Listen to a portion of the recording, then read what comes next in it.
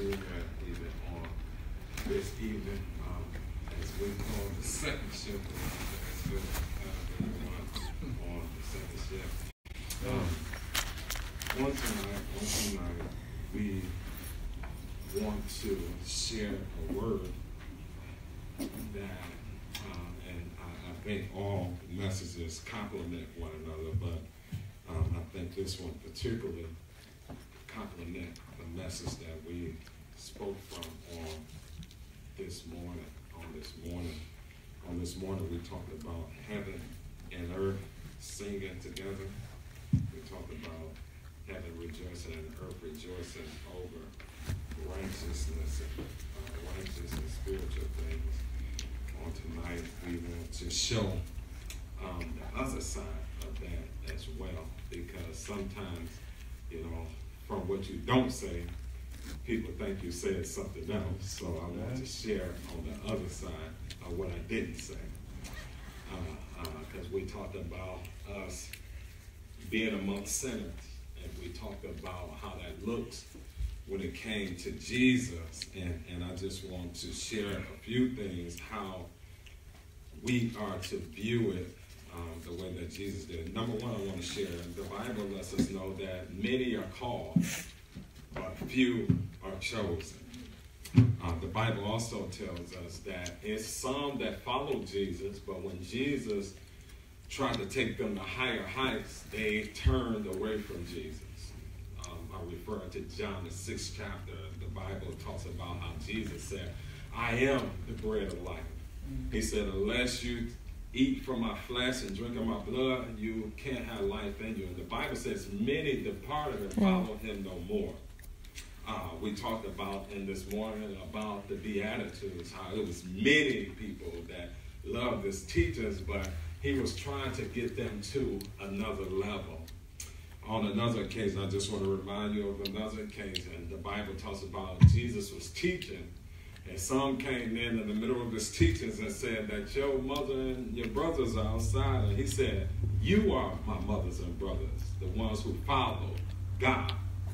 All right? And I'll give you this last example. The Bible talks about when the rich man or the rich young ruler had his encounter with Jesus, he went away sorrowful. And the disciples, they were looking like, if he can't be saved, how are we going to be saved? And they even asked Jesus, they said, now we left everything to follow you. What's going to be our reward? And Jesus said, he said, you will be rewarded in this life and the life to come. He says, some 30-fold, some 60-fold, and some 100-fold, right? So I just want to show us that there is a demarcation between just someone that we associate with, and God don't ever want us to get to a point where we feel that we are to be isolated and nobody can touch us. We belong in a museum, and I'm so holy, I got to stay away from all the unholy folks. God don't want us to get to that point. God said, be in the world, but not of the world. He wants us to be able to introduce sinners to him and to the fellowship. But I also want us to be reminded that the Bible says several things about fellowship, because we understand that when we take this communion, the Bible says, examine yourselves to see if you're in the faith as well. So it's one thing to have a common meal with somebody. I invite anybody out to dinner, sit at the table with them, but it's another thing to be in fellowship and communion with someone. That's that second mile. That's going to a higher height. Everybody don't go to that level. Amen. Somebody, people come to your house, they'll go to a restaurant with you, but we trying to get people to this level. Amen. Remember Jesus said, he said, there's room in my house. It's prepared. People made excuses, I ain't coming. He said, go into the byways and the highways. There's room in my house, fill up the house. But as we say on that sign, and I know the sign came on Sister McCutcheon, the sign says, come as you are, and you can change on the inside. Amen. Amen. So we want people, we want everybody to come in. We are not to isolate ourselves from nobody, but there is a higher height to go to in what we call fellowship. And that's what we're going to be dealing with even on this evening. So I want you to turn with me over to the book of 1 John. And if you can, stand with me to your feet, and we want to read the first few verses, 1 John. And let's begin reading at verse number 1. And look what the Bible says. The Bible says in 1 John, the first chapter, verse number 1, it says, "What was from the beginning, what we have heard, what we have seen with our eyes, what we have looked at and touched with our hands concerning the word of life. And the life was manifested, and we have seen and testified and proclaimed to you the eternal life which was with the Father and was manifested to us." Verse number 3. "What we have seen and heard, we proclaim to you also, so that you too may have fellowship with us. And indeed, our fellowship is with the Father and with his Son, Jesus Christ. These things we write so that our joy may be made complete." I want to take my topic from that last verse, and I also want to take it from a song that we sing, "Leaning on the unchanging hands of God." Oh, what fellowship, oh, what joy divine. Amen, amen. Leaning on the everlasting. Thank you, thank you. Everlasting hands of God. So on this evening, I just want to give you a little background of what's taking place in our text. We've been going through the book of Galatians in our Wednesday night class. And one of the things that Paul, the Apostle Paul, started off with in this epistle, he reassured the church that he was an apostle of Jesus Christ, but also his message came from God as well. And one of the things that's taking place in our text on tonight, the author, whose name is John, he is defending the gospel, but he's letting us know and letting the people at this time know that the foundation of the gospel is Jesus Christ. The doctrine that they believe came from Jesus Christ. And what John explains to them, and you'll see it shortly, John was explaining to them, and he wanted us to be cognitive of this, is the fact that, you know, if we destroy the foundation of the church, if we neutralize who Jesus is, then our gospel, our believing, our coming together really has no merit without Jesus Christ. Amen. John, he says that really he wants us to understand that if you don't accept Jesus for who he is, which is the Son of God, one of the Godhead, he says really you don't really have any foundation for religion at all. Amen? He explains in this text, he says that there is a dichotomy, and I keep using that word, and pretty much what that's saying is that there is a parallel. He's showing that really, we talked about it in Sunday school, you cannot be lukewarm. You cannot be almost a Christian. Either you're a Christian or you're not a Christian. I said it before, and it's not good grammar, but it worked before. Either you're a saint or you ain't. And it's really no middle ground. John, he explains that either you are either you in the light or you in darkness. He explained either you're a child of God or you're a child of the devil. Either you love your brother or you hate your brother. Mercy. John neither at the time nor he neither had the inclination to really beat around the bush. He didn't have time to play games. He knew that souls were at stake. He knew that the truth was being challenged. He knew the church was being assailed. He knew the church was being assaulted. He knew Christ was being dethroned. He knew that it was a perpetration, or it was a philosophy going out that Christ was not the Son of God. So John just dived right into it. Yeah. Mm-hmm. And John explains some things, and he wants us to know. He says he was explaining to them who was of the false teachers who acclaimed and they tried to act like they were true believers, but they were abandoning the truth. So he presented to them like I'm presenting to us on tonight. He presented to them. He says, now, either you accept Christ, or you cannot accept anything to do with Christ. Okay. See, there are so many people in our world who want heaven, but don't want to hear or heed to the word. They want peace without a price. They want blessing without behavior.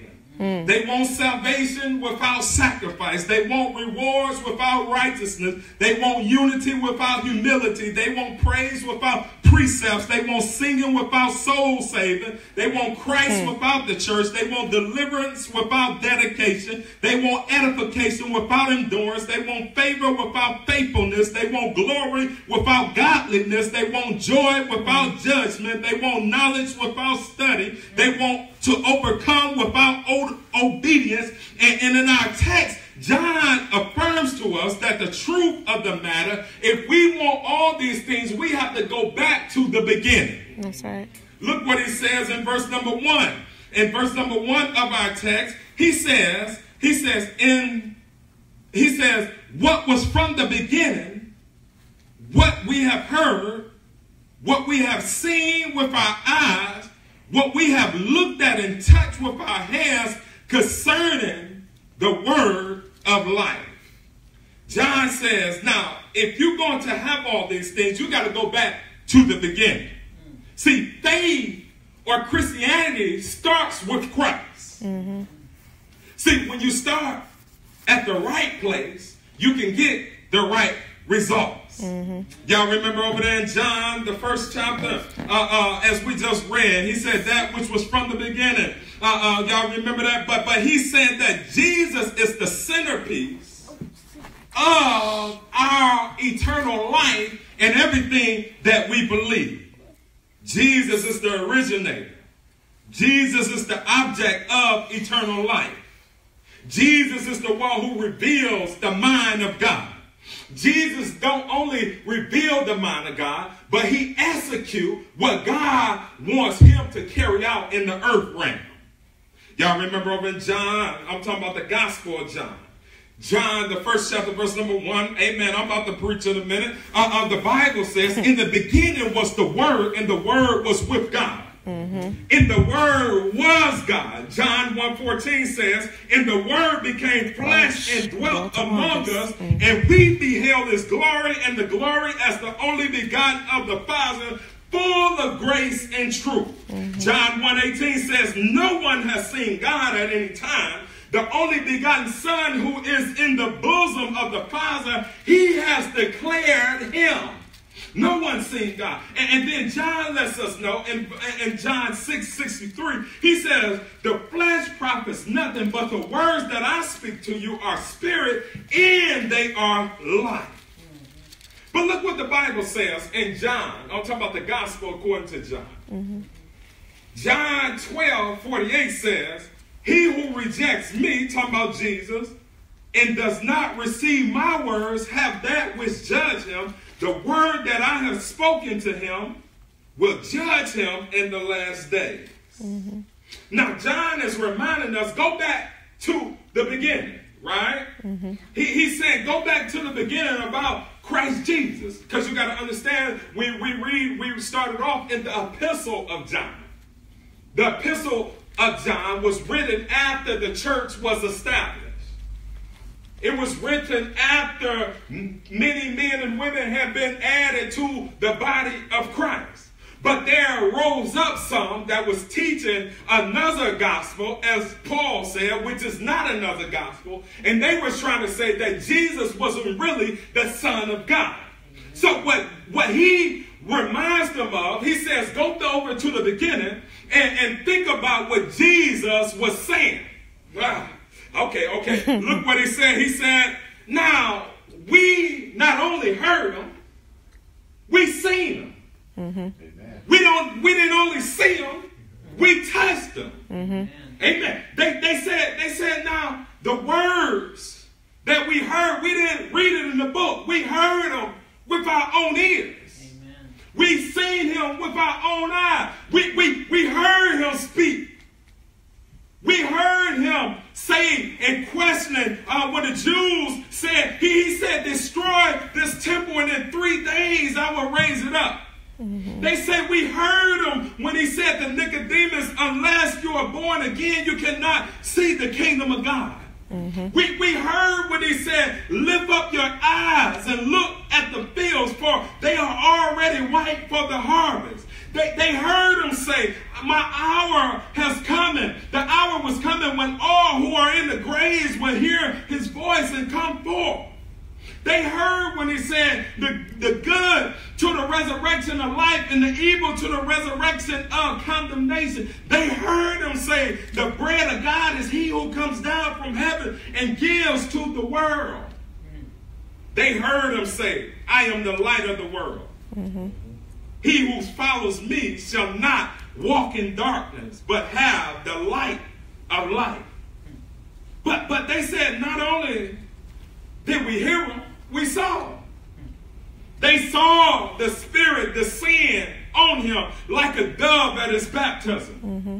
They saw him heal withered hands and straighten crooked backs. They saw him evict fevers and cleanse lepers. They saw him evacuate demons and denounce diseases. They saw him erase blindness and open up closed ears. They saw his glory.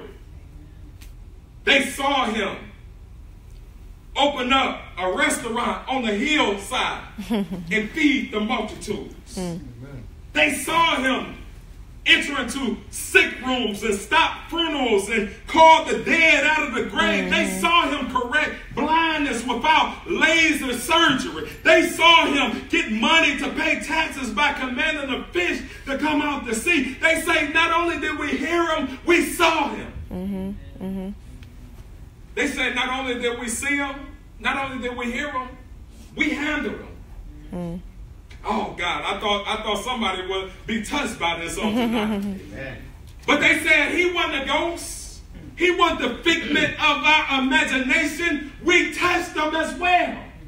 Y'all remember Jesus said, unless you eat of my flesh and my blood, you cannot enter into the kingdom of God. Not only that, remember John was leaning on his bosom at the Last Supper. Not only that, y'all remember Thomas said, I need to touch your hands and I need to touch your side and I need to touch your feet. And then I believe they said not only did we hear him, not only did we see him, but we touched him. Amen. We touched him after the resurrection. Mm-hmm. Amen. Amen. We had fellowship with him after the resurrection. Mm-hmm. Y'all remember we were on the road to Emmaus and he appeared. And even after the resurrection, he still had the nerve to cook breakfast for us. Mm-hmm. He said, come and eat with me. I'm talking about fellowship on tonight. It's one thing to take somebody out to dinner, but I'm talking about fellowship on tonight.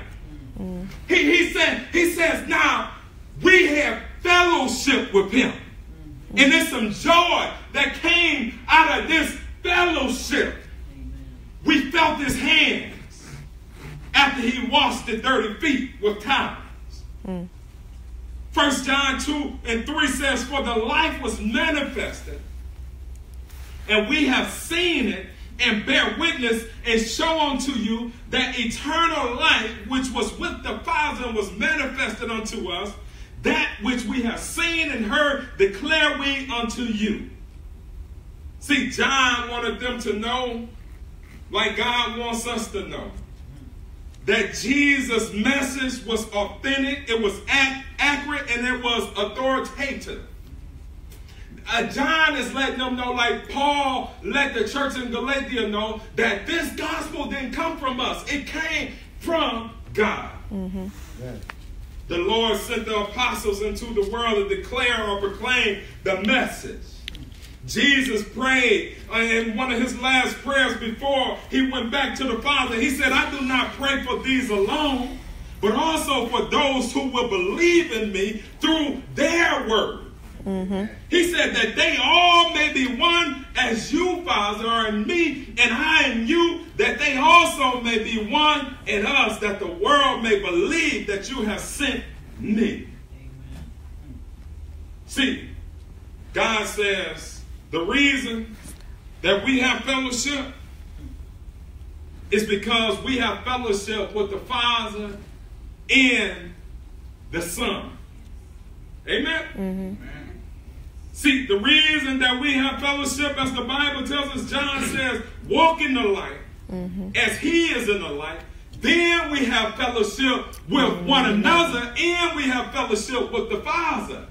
Amen. Okay, here's my point. Here's the big point.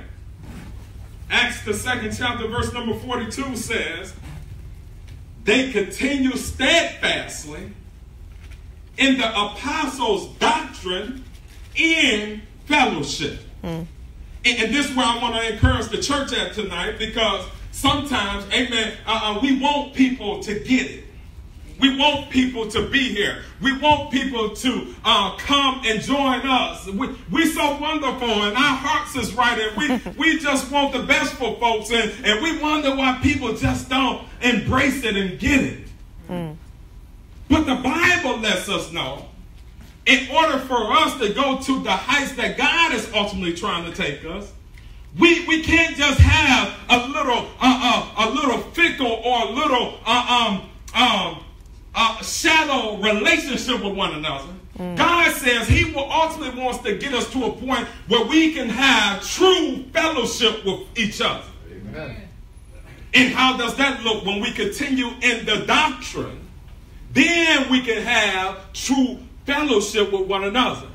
James said it this way. James said, first purity, then peace. See, sometimes we want it the opposite way. We want peace, and then we want purity. But the Bible says we need to have a mindset that we're going to do things decent and in order and according to the word of God, and then we'll have peace with one another. Well, how does that look, Brother Smith? See, sometimes we think just because ain't no fighting, just because everybody ain't shouting and nobody's getting out of control, that the church is doing all right.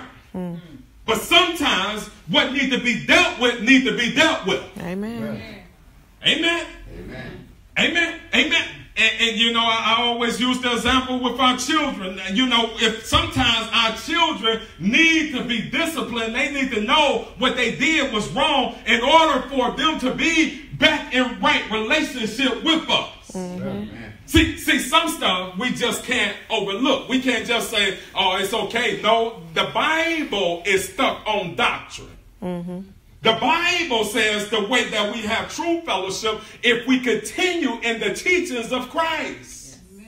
See, everything just don't go. And I know we want people to get it and we want people to go the second mile, but everybody just not going to accept Christ. And that's no reflection on us. That's what the Bible tells us in Matthew the 13th chapter, that a man went out sowing seed. Some fell on good ground, some fell on shallow ground, some fell on rocky ground. And the Bible explains to us the point of God saying all that was not the fact that we are not to sow seed, but he said, don't worry about the different grounds. He wants us to continue to sow seeds. Amen. 1 Corinthians says, one water, one planted, but who gave the increase?